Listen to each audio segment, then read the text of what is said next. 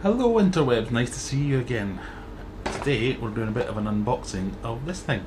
This is Ron from Friday Fish Packs. You're watching Aquarium Adventures.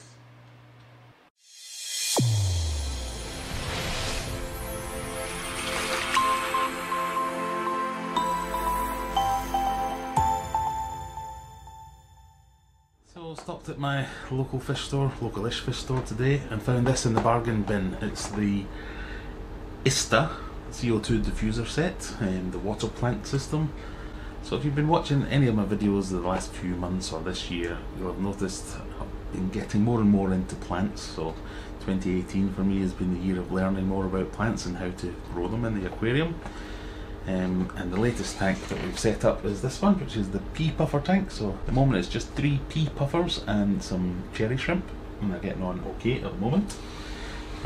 But the plants are starting to get a little bit of blackbeard algae and some other algae issues, so I've not got the balance quite right between the fertilisers and the light and any of the other nutrients. So I wanted to have a go at CO2. Now my plan was to get a proper DIY kit going, but I found this in the bargain basement and it was only £4, £5 possibly.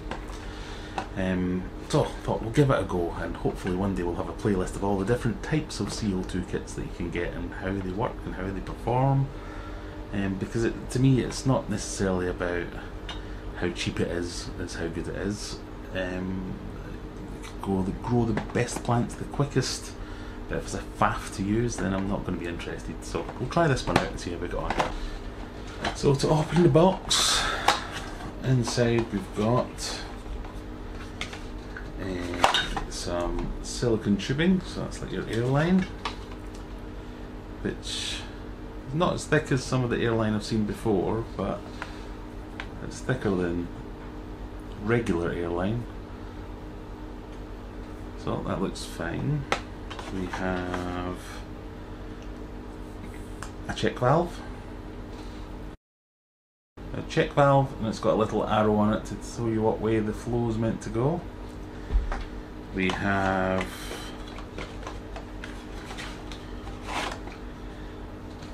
a can of CO2, which, to be honest, feels empty.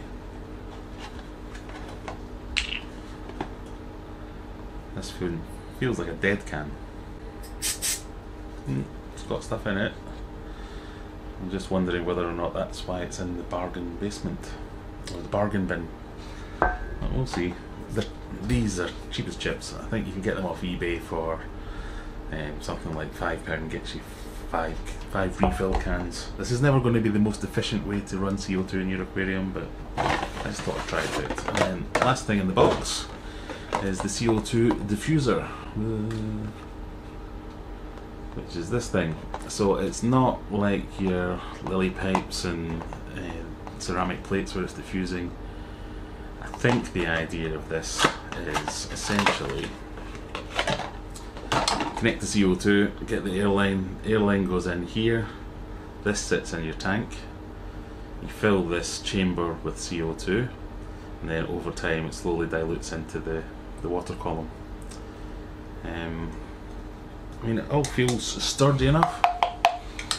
It's got a couple of suckers, yay suckers. Everybody loves some suckers. So you have your diffuser, airline on the top, other end connected to the can, check valve in the middle, and that's pretty much it. It's a really simple form of using CO2 in your aquarium. It doesn't get much simpler than that. It's not the most efficient system in the world. It did say something about ratings on here for small aquariums, but this design here, it's got this little bit here, so when this is full you can buy extra ones of these, so you can have multiple diffusers.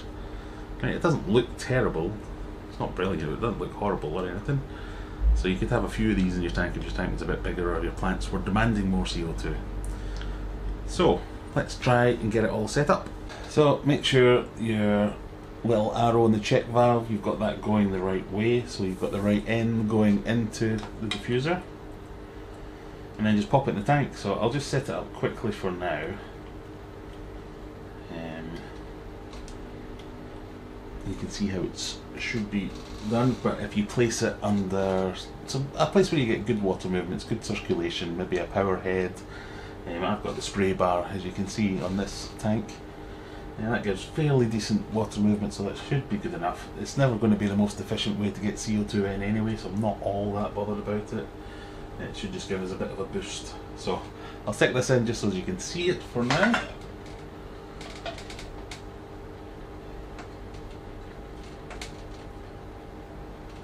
Sucker cups, as always, never going to be brilliant. Then we get the can, and we attach the can. So in theory, that's it now.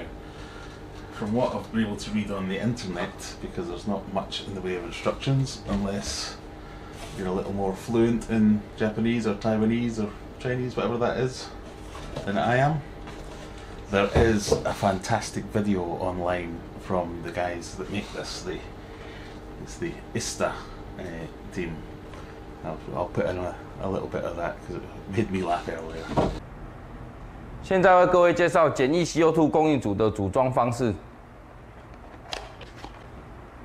在溶解器的背面接上吸盘，溶解器上方进气孔接上风管。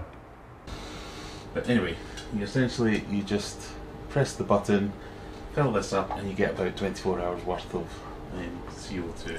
So the diffuser itself's got this little stopper at the top, and what you do is you take that off and it fills with water. Replace the stopper,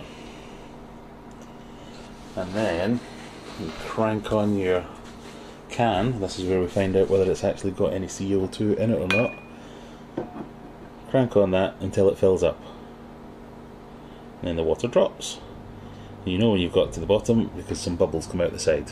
And that, in its simplest form, is that. That's all there is to it. Now we let that sit in there, and eventually that'll dissolve into the aquarium. And hopefully we'll see a bit of better growth and a little bit less of the algae. That little nubbin that you saw the bubbles come out of, that's where you would add a second one to, if it was any good and you wanted to expand on it. You can buy them separately. So we've got at least a day's worth out of it. Obviously I can't tell right away how that's going because it's going to take a lot longer than 10 seconds to figure out whether or not it's any good. But I can't see any immediate leaks anywhere. I can't see it falling out, so we'll come back in a few hours and see if it's moved any. So I've had it in there a couple of hours now. I don't know how well you can see that down there, but the level has risen maybe 1.5 inches. So it's certainly doing a job. How well a job it's doing I don't know yet, obviously. Come back in a month and hopefully we'll have a new video to show you how well it's been doing. So it's never going to be the best. It's probably the worst way of getting CO2 into your aquarium, but it is really easy. Essentially have to come along, press this button once a day. I'm told this should last a month from research, again depending on the size of your tank, but for my tank it should last a month. Whether this is truly this empty and it just lasts a day, I don't know, but again the refills are pretty cheap. So that's the one cheap, simple way to do it. It's not going to be the cheapest in the long run, but it's cheap and easy. I guess that's what we want to do. So if it gets any kind of results, it's probably going to be good enough for a lot of people, and it'll probably be good enough for me in this tank. So there you go. It's pretty anticlimactical as far as videos go, because you're not going to see any instant results and you wouldn't expect to see any. But like I say, it was easy to install, it's going to be easy to use. It is relying on my memory, so if that's a concern for you as it is for me, then you might want to look into a proper CO2 tank with some kind of regulator and a solenoid, so you can automate it with a timer. But for what that is, it should be good. So hope that was of some use to some of you, and if you want to see what happens in a month's time or 3 months down the line, by all means click that subscribe button and then you won't miss any update videos we do. I try and get one video out a week, and I get one live stream a week, so come along and ask me some questions in there if you want to. Otherwise, thank you for watching so far, and I'll catch you next time. Bye bye. At the moment it's just 3 people. So if you've been watching any of my videos, and I thought this is kind of fitting in with a series I want to do where I look at all the